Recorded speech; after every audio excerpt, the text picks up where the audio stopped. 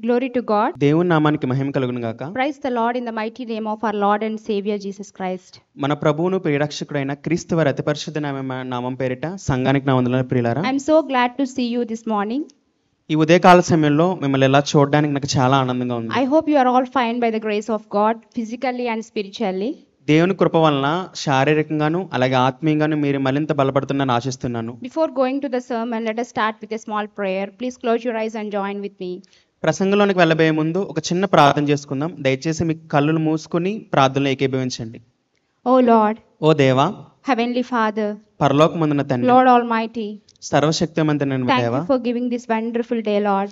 దేవా మరొక దినాన్ని మాకు ఇచ్చినందుకు వందనములు. Thank you for giving this beautiful sunshine to praise you, Lord. దేవా సూర్యోదయాన్ని మాకు ఇచ్చి మమ్మల్ని ఆరాధించడానికి మాకు సమయాన్ని ఇచ్చినందుకు వందనములు. Thank you for giving this cool breeze from the trees and birds' melodies, Lord. దేవా చెట్ల నుండి గాలిని అలాగే పక్షుల గానాలు వినే భాగ్యాన్ని మాకు ఇచ్చినందుకు వందనములు. Thank you for everything, Lord. దేవా సమస్తానికి మీకే వందనములు. You are the wonderful Lord with full of mercy and grace, Lord.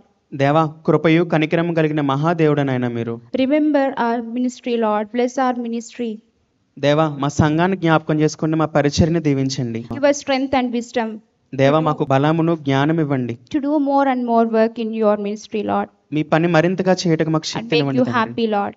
దేవా మమ్మల్ని ఆనందపరచడానికి Touch శక్తిని my ఇవ్వండి. mouth దేవా మా నోటి యందుండి మాట్లాడండి. to convey your gospel, Lord, to this దేవా world. మీ సత్యాన్ని ప్రపంచానికి చెప్పుటకు శక్తిని ఇవ్వండి దేవా. Give us the help of Holy Spirit, Lord. దేవా పరిశుద్ధాత్మ సహాయం మాకు ఇవ్వండి. I pray this in the mighty name of our Lord and Savior Jesus Christ. ఈ ప్రార్థన క్రీస్తు వారి అతి పరిశుద్ధమైన నామములో అడుగుతున్నాం తండ్రి. Amen. Amen. Today, let us learn about the importance of reading the Bible. ఇవాళ బైబిల్ చదవడంలో వచ్చే ప్రాముఖ్యత ఏంటో మనం తెలుసుకుందాం ప్రియులారా. Let me ask you one question. ఒక చిన్న ప్రశ్న మిమ్మల్ని వేయాలనుకుంటున్నాను. Is it important to read Bible? Bible చదవడం అంత ప్రాముఖ్యమా? Is it necessary? అది అంత అవసరమా? How many of you agree with my question? నా ప్రశ్నకి మీలో ఎంతమంది ఏకీభవిస్తారు? Please show your hands by raising your hands. దయచేసి మీ చేతులు చూపించిన ప్రియులారా. All of you. మీరందరూ అంగీకరిస్తారా? All of you? నా ప్రశ్నకి మీరందరూ అంగీకరిస్తారా? It's great. And let me ask you another question. మరలా మరొక ప్రశ్న మిమ్మల్ని How అడగాలి. many of you disagree with my question? ఈ ప్రశ్నకి మీలో ఎంతమంది నాతో ఏకీభవించారు? How many of you disagree with my question? That's- Reading Bible is not necessary. It's a time waste process. Bible చదవడం అంత ఉపయోగకరం కాదండి, ఇది మన బ్రతుకులకు చాలా వేస్ట్ అని వాళ్ళు మీలో ఎంతమంది ఉంటారు? Nobody? ఎవరు లేరా? So great. I hope you are gaining knowledge through this ministry, right? చాలా సంతోషం ప్రియులారా. ఈ సంఘం ద్వారా మీరు సత్యంలో మరింత బలపడుతున్నారని ఆశిస్తున్నాను. God bless you and your families abundantly. దేవుడు మిమ్మల్ని మీ కుటుంబాన్ని దీవించును గాక. Today, let me tell you something. ఇవాళ మీకు ఒక విషయాన్ని ఏమని చెప్తా అనుకుంటున్నానంటే, How it benefits your life. మన బ్రతుకుల్ని బైబిల్ చదవడం వల్ల అది ఎలా ఉపయోగకరమైందో, What are the advantages of reading Bible? Bible చదవడం వల్ల వచ్చే ఉపయోగాలు ఏంటో, We know God's word is very powerful. దేవుని యొక్క మాట చాలా శక్తివంతమైందని నాకు God's తెలుసు. word still has a part to change your life. మన బ్రతుకుల్ని మార్చేంత శక్తి దేవుని వాక్యానికి ఉంది. God's word still has a part to change your soul midst to in the corrupted world. ఈ కలుషితమైన ప్రపంచంలో మన ఆత్మను రక్షించే శక్తి వాక్యానికి ఉంది. God's word still has a part to convict the sins and confession and moves towards faith. మన పాపాలు ఒప్పుకోలికి, పశ్చాత్తాపానికి, విశ్వాసంలో నిలబడడానికి దేవుని మాటలు చాలా ఉపయోగకరం ప్రియులారా. And reading Bible comforts you, Bible చదవడం మన ఆత్మను తృప్తిపరుస్తుంది, teaches you, అది మనకి బోధిస్తుంది, it guides you అది మన సరైన మార్గంలో నడిపిస్తుంది. what to talk and what not to talk, ఏది మాట్లాడాలో ఏది మాట్లాడకూడదు, what to see and what not to see, ఏది చూడాలో ఏది చూడకూడదు, what to listen and what not to listen, ఏది వినాలో ఏది what వినకూడదు, to do and what not to do, ఏది చేయాలో ఏది చేయకూడదు, where to go and where not to go, అలాగే ఎక్కడికి వెళ్ళాలో ఎక్కడికి వెళ్ళకూడదు, what is the right path and what is not. ఏది సక్రమైన మార్గం ఏది వంకర మార్గం. And it guides us, it teaches us the moral lessons from the lifestyle of prophets and apostles. అలాగే అపోస్తల జీవితం నుండి భక్తుల జీవితాల నుండి మనకి నైతిక విలువలు ఎన్నో నేర్పిస్తుంది. It calms down your state of mind, mental status. మన మానసిక స్థితి, ఆత్మీయ స్థితిని నెమ్మదిపరుస్తుంది ప్రియులారా It Bible. calms down the levels of depression, anxiety and stress. అలాగే మానసిక ఆందోళన, చింత, దేవుని యందు ఉన్న విశ్వాసం మరింతగా పెరుగుతూ దీన్ని తగ్గిస్తుంది. Because habit of reading Bible causes your brain to release some happy hormones called dopamine. It's a feel good neurotransmitters. ఎందుకంటే బైబిల్ చదవడం వల్ల మనలో డోపమైన్ అనే ఒక మంచి హార్మోన్ బ్రెయిన్లో రిలీజ్ అవుతుంది. అది నరాల ద్వారా మన బాడీలో అంతా ప్రవహించి మనకు మంచి ఉత్తేజాన్ని ఇస్తుంది ప్రియులారా. It's also known as the primary driver of our brain reward system. ఒక డ్రైవర్ బండిని వేగంగా ఎలాగైతే నడుపుతాడో ఈ డోపమైన్ కూడా మన పనులు చక్కగా వేగంగా చేయడానికి ఉపయోగపడుతుంది. We experience something pleasurable. మనం ఒక ఆనందకరమైన స్థితిని అనుభవిస్తాం. God created dopamine to help us to feel pleasure. దేవుడు ఈ డోపమైన్ ఎందుకు క్రియేట్ చేశారంటే ఆయన యందు మనం సంతోషించడానికి. It pushes us towards God. అది మనల్ని దేవునికి మరింతగా దగ్గర It చేస్తుంది. pushes us closer to God.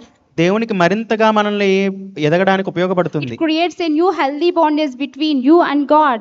దేవునికి మనకి మధ్య ఒక మంచి సత్సంబంధాన్ని ఇది క్రియేట్ చేస్తుంది ప్రియులారా. Let me tell you one general example to make you understand better. ఇది మరింతగా అర్థం అవ్వాలంటే ఒక చిన్న ఉదాహరణ మీతో చెప్తాను. When we smell or taste some food items like zaggery, gulab jam and mutton biryani, chicken biryani, paradise Hyderabad dum biryani, sandwiches, pizza, burgers, etc. మనం ఎప్పుడైనా ఆహార వస్తువుల్లో పిజ్జా కానీ బర్గర్ కానీ గులాబ్ జామ్ కానీ లేకపోతే రకరకాల తీపి వస్తువులు కానీ ఎప్పుడైనా రుచి కానీ వాసన కానీ చూసినప్పుడు our brain releases dopamine. మన బ్రెయిన్ లో డోపమైన్ అనేది రిలీజ్ అవుతుంది. That's why once we try one of those food items, అందుకే ఎప్పుడైనా దాన్ని మనం రుచి చూస్తే we might come back and ask for one more. మరలా వచ్చి ఇంకోటి కావాలని మనం అడుగుతాం. We keep coming back for those items because it gives us a dopamine hits. I want one more like that. అది ఎప్పుడైతే మనం మరలా కావాలనుకుని వస్తామో మన బ్రెయిన్ లో డోపమైన్ మరలా రిలీజ్ అవుతుంది, మనకు కావాలని ఆశ పుడుతుంది. Many researchers were held studying the brain or scanning the brain. ఈ మెథడ్ని పరిశోధించిన అనేక పరిశోధనలు ఏమని చెప్పాయంటే Some people where they did the spiritual activities like reading Bible and praying God. ఎప్పుడైతే పరిశోధకులు బైబిల్ చదువుతూ దేవుని యందు ప్రార్థన చేస్తూ వాళ్ళ మీద పరిశోధనలు బ్రెయిన్ మీద చేశారో they concluded that some of the parts of our brain are more active. వాళ్ళు గమనించింది ఏంటంటే మన మెదడులో కొన్ని భాగాలు మరింత ఉత్తేజంగా వాళ్ళు గమనించారు. And they noticed that while reading Bible, lot of dopamines are released through the brain. ఎప్పుడైతే బైబిల్ మనం రోజు చదువుతూ ఉన్నామో ఈ డోపమైన్ అనేది ఎక్కువగా రిలీజ్ అవడం అని గమనించారు. When our brain releases lot of dopamines, ఎప్పుడైతే మన మెదడులో డోపమైన్ ఎక్కువగా విడుదలవుతుందో you are likely to be more concentrated, more motivated and happy. మీరు మరింతగా ఆనందం అవుతారు, మరింత చైతన్యవంతం అవుతున్నారు, పనుల మీద మరింత శ్రద్ధ చూపుతారు ప్రియులారా. It affects your behavior. అది మన ప్రవర్తన మారుస్తుంది. It affects your emotional response. మన భావోద్వేగాలను కూడా సరిచేస్తుంది. It affects your state of mind. మన మానసిక స్థితిని కూడా మారుస్తుంది. It affects your thought process. మన ఆలోచన విధానాన్ని It మారుస్తుంది. affects your lifestyle. మన బ్రతుకునే మార్చేస్తుంది. It removes all negative thoughts from your life. మన జీవితంలో ఉండే చెడు ఆలోచన అన్నిటిని It fills తొలగిస్తుంది. with positive energy and positive vibration. వాటిని తీసివేసి ఒక మంచి ఆలోచనతో మన హృదయాన్ని నింపుతుంది. It fills our mind with lot of energy and wisdom. మన హృదయాన్ని మన మెదడులో మరింత శక్తివంతమైన ఆ మాటలతో మనం నింపుతుంది ప్రియులారా. We treat people well. మన మనుషులతో సమాధానంగా మాట్లాడగలం. More we trust God. మరింతగా దేవుని యందు విశ్వాసం More ఉంచగలం. we love God. మరింతగా దేవుని More ప్రేమించగలం. we do God's work. మరింత బలంగా దేవుని And there are many advantages of reading Bible. ఇవే కాదు ఇంకా చాలా ఉపయోగాలు బైబిల్ చదవడం వల్ల Those ఉన్నాయి. people who were disturbing by their mental status, mental disorders like depression, anxiety, stress and loneliness, unhappiness in their relationship, ఎవరైతే మానసిక స్థితి బాగాలేదో నిరాశ, నిస్పృహ, ఆశ లేనితనం, నిరాశ ఇలాంటి వాటిలో కూరుకుపోయారో వాళ్ళకి ఉపయోగపడుతుంది ప్రియులారా. will be healed by reading the Bible. Bible చదవడం వల్ల మనం స్వస్థపరచబడతాం. If you start this practice, ఎప్పుడైతే మీరు దీన్ని మీ దినచర్యలో భాగంగా it చేసుకుంటారో will work wonders in your spiritual life and your mental status also will మన ఆత్మీయ be స్థితి good. అలాగే మన శారీరక స్థితిలో మన మానసిక స్థితిలో మరింత మెరుగులు దిద్దుతూ గొప్ప స్థితిలో నిలబెడుతుంది ప్రియులారా. Because Bible is filled with a word of God. ఎందుకంటే మీ అందరికీ తెలుసు బైబిల్ మాటలు కాదు, అది దేవుని యొక్క రాయబడిన మాటలు ప్రియులారా. Word of God has a power to change your lives. దేవుని మాటకి మన బ్రతుకులు మార్చేంత శక్తి ఉంది. We know the first king of Israelite kingdom, Saul, మనందరికీ తెలుసు ఇశ్రాయేలు పరిపాలించిన మొట్టమొదటి రాజు సౌలు గారి గురించి. had a mental status called depression, somewhat like depression. ఆయనకి మానసిక స్థితి బాలేదు, డిప్రెషన్ తో అలాగే మానసిక చింతతో బాధపడుతున్నారు ఆయన. When we go through the book of 1 Samuel chapter 16 and verse 23. ఎప్పుడైతే మీ బైబిల్ తెరిచి సమూయేలు మొదటి గ్రంథము verse 23 అలాగే 23వ వచనం చూడగలిగితే let us read. ఒకసారి చదువుదాం. మొదటి సమూయేలు గ్రంథము 16వ అధ్యాయం 23వ వచనం. Anytime the bad spirit from God came on Saul, David would take his harp and play it. The bad spirit would leave Saul and he would begin to feel better. ఎప్పుడైతే దురాత్మ సౌలు మీదకి రావడం ప్రారంభించిందో, దావీదు గారు ఎప్పుడైతే సితార్ను వాయించడం మొదలు పెట్టారో ఆ దురాత్మ సౌలు విడిచిపెట్టి వెళ్ళిపోయినట్టు కనిపిస్తుంది మనకి. We know King David is associated with playing harp. మనందరికీ తెలుసు దావీదు గారు సితారా వాయించడంలో చాలా ప్రావీణ్యం గలవాడు. David used the instrument to create several songs in special events in his lifetime. దావీదు గారు ఈ సితార్ను ఉపయోగించి ఆయన జీవితంలో జరిగిన గొప్ప కార్యాల్లో దేవుని యొక్క పనుల గురించి, ఆయన పాటల గురించి ఎన్నో రాశాడు ప్రియులారా. So the book of Psalms is also known as the songs of David. అందుకే కీర్తన గ్రంథాన్ని మనం దావీదు గారి కీర్తనలు కూడా అని అంటాం. While playing the instrument, there is a 100% chance to sing a song with the word of God. ఎప్పుడైతే సితార్ను వాయించడం ప్రారంభిస్తాడో అక్కడ దేవుని మాటలతో కూడిన పాటలు రాయడానికి, పాడడానికి అవకాశం చాలా ఉంది. The music with the word of God has a part to change the state of mind. దేవుని మాటతో కూడిన సంగీతం మనుషుల మనసులను మార్చేంత శక్తి కలిగింది ప్రియులారా. Saul's state of mind is changed. సౌలు యొక్క మానసిక స్థితి మారిపోయింది. But it remained for only some time. కానీ అది కొన్ని రోజుల వరకు మాత్రమే ఉంది. Because Saul stopped reading Bible. ఎందుకంటే సౌలు ధర్మశాస్త్రాన్ని ధ్యానించడం Saul మానేశాడు. stopped obeying God. దేవునికి విధేయత చూపించడం మానేశాడు. Saul stopped God's instructions, following God's instructions. దేవుని యొక్క ఆజ్ఞలు, ఆయన విధానాలు అవలంబించడం మానేశాడు సౌలు. So God rejected Saul. అందుకే దేవుడు సౌలు గారిని వ్యతిరేకించాడు, వదిలేశాడు ఆయన. Selected David as a king of Israelite kingdom. అప్పుడు సౌలుకి బదులుగా దావీదుని ఇశ్రాయేలుకి రాజుగా దేవుడు నియమించాడు ప్రియులారా. When we go through the book of Acts and chapter 13 and verses 22. అలాగే అపోస్తల కార్యములు 13వ అధ్యాయం 22వ వచనం చూడగలిగితే, When we go through the book of all books in the Bible about the history, to read the history of David. ఎప్పుడైతే బైబిల్లో ప్రతి దాన్ని చదువుతూ దావీదు గారి చరిత్రను మనం అధ్యయనం చేస్తాం, David embraces God's love. దావీదు గారు దేవుని యొక్క ప్రేమను చాలా గొప్పగా వివరించారు ప్రియులారా కీర్తనలో. And God said to David that, అందుకే దేవుడు దావీదు గారితో ఎలా అన్నాడు, a man after my heart, నా ఇష్టానుసారుడైన మనుష్యుడు అని who దావీదు will గారు do అన్నారు. all my will. నా ఉద్దేశాలన్నింటినీ నెరవేర్చినవాడు అన్నారు. When we go through the book of Psalms chapter 1 and verses 2-3. అలాగే కీర్తన గ్రంథము 1వ అధ్యాయం 2-3 వచనాలు ఒకసారి చూడగలిగితే, People who meditated day and night, ఎవరైతే దివారాత్రములు ధ్యానిస్తారో that people ఆ ప్రజలు are like the tree who planted in the streams of water. దివారాత్రులు ఎవరైతే దేవుని వాక్యాన్ని ధ్యానిస్తారో వారు ఎలా ఉంటారంటే ఒక కాలువ వారిని నాటబడిన చెట్టు వలె ఉంటారంట. Whatever they do, they prosper. వారు చేయనిదంతే సఫలమగునని ఇక్కడ కీర్తనకారుడు చెప్తున్నాడు. God created dopamine for the good use. దేవుడు ఈ డోపమైన్ అనే దాన్ని ఒక మంచి పనుల కోసం ఉపయోగపెట్టాడు పిల్లరా. This dopamine activates the brain activity. మనం మెదడు దినచర్యలో ఈ డోపమైన్ అనేది మరింత మెరుగుపరుస్తుంది. But Satan has set this world up to exploit dopamine.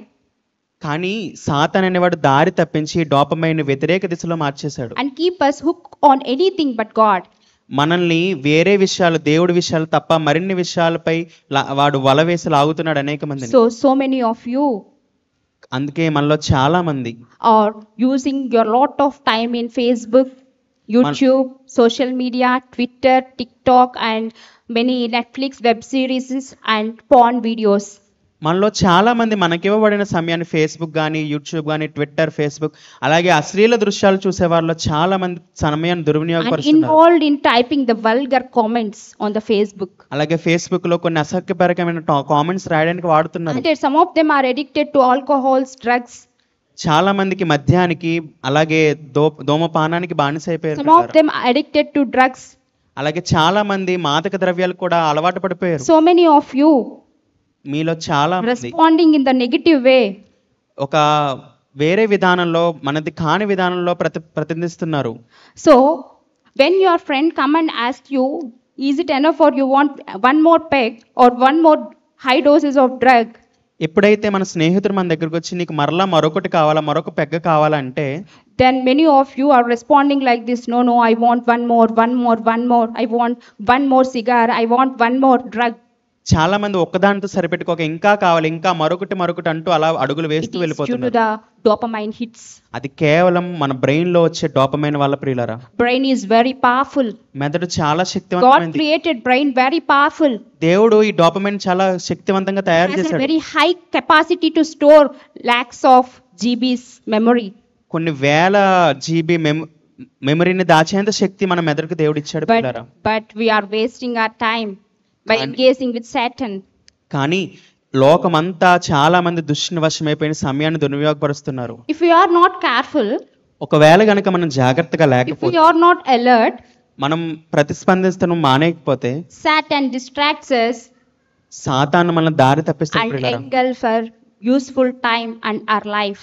మన బ్రతుకుల్లో చాలా ఉపయోగకరమైన సమయాన్ని వాడు వాడుకుంటాడు. So don't misuse this dopamine. కాబట్టి ఈ డోపమైన్ అనే దాన్ని దయచేసి దుర్వినియోగం Use చేసుకోండి. this dopamine for good things and godly things. అలాగే ఈ డోపమైన్ ఒక మంచి పనుల కోసం, అది కూడా దేవుని పనుల కోసం వాడదాం. Spend your valuable time in reading Bible. అలాగే మనకి ఇవ్వబడిన సమయాన్ని బైబిల్ చదవడంలో మరింతగా వాడదాం ప్రియులారా. It nourishes your spirit and makes you stronger and stronger day by day. అది మన ఆత్మను మరింత బలపరుస్తూ ప్రతి రోజులు గడిచే కొద్దీ మనం మరింతగా బలంగా నిలబెడుతుంది. And helps you to make a better bondage with God. దేవునితో ఒక మంచి సంబంధాన్ని, మనకి దేవుడికి మంచి సత్సంబంధాన్ని క్రియేట్ చేయడానికి అది I ఉపయోగపడుతుంది. hope you are filled with important message, with very good essence of message. మీరు ఒక మంచి మెసేజ్ తో డోపమైన్ ఎలా ఉపయోగపడుతుందనే మంచి విషయాలతో మీ హృదయాలను నింపుకున్నారని ఆశిస్తున్నాను. So work for God. కాబట్టి దేవుని పనిలో ఉండండి. Especially I am talking to the young people. నేను ముఖ్యంగా ఇక్కడ ఉన్న యవ్వనస్తులతో మాట్లాడుతున్నాను ఈ Don't మాటలు. miss your valuable time దయచేసి మీ యొక్క ఉపయోగకరమైన సమయాన్ని by దుర్వినియోగపరచండి. utilizing in world. ఈ లోకంలో వాడడం కోసం వాడబడకండి. Use your valuable time for God. మీ యొక్క సమయాన్ని దేవుని కోసం మాత్రమే వాడండి. Give your valuable time for God. మీ యొక్క సమయాన్ని దేవుని పనుల కోసం ఇవ్వండి. I hope you definitely use your time for God's work. మీరందరూ మీ సమయాన్ని దేవుని పనుల్లో వాడతారని ఆశిస్తున్నాను. God may bless you and your family abundantly. దేవుడు మిమ్మల్ని, మీ కుటుంబాన్ని ప్రతిరోజు కాపాడి దీవించును గాక. Let us end with a small prayer. Please close your eyes. ఒక చిన్న ప్రార్థనతో దీన్ని ముగించుకుందాం. దయచేసి మీ కళ్ళు మూయండి ప్రియులారా. Heavenly Father, పరలోకమందున్న తండ్రి, thank you for giving this wonderful opportunity to stand here and talk your words, Lord. దేవా, మీ ఎదుట నిలబడినైనా మీ ప్రజలకు మీ మాటలు చెప్పడానికి మాకు సమయాన్ని ఇచ్చినందుకు వందనములు. Thank you for touching our mouth.